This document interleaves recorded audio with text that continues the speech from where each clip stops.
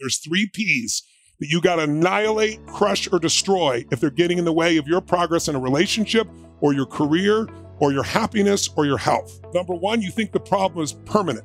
Once you've had enough disappointment, sometimes your brain doesn't want to get disappointed, so it's a permanent problem. Every problem can be solved. Nothing's forever. Everything changes and something new begins. That's part of life. The second P that keeps people in learned helplessness so they don't change, and that it's pervasive. That means that because my relationship's not great, my whole life is horrible. Or my finances are messed up, so my whole life's over. It's not true. It's not permanent, it's not pervasive. And the third one is we think the problem is personal. There's something wrong with me. And if you start believing that, it becomes self-fulfilling. So those 3 P's got to be destroyed.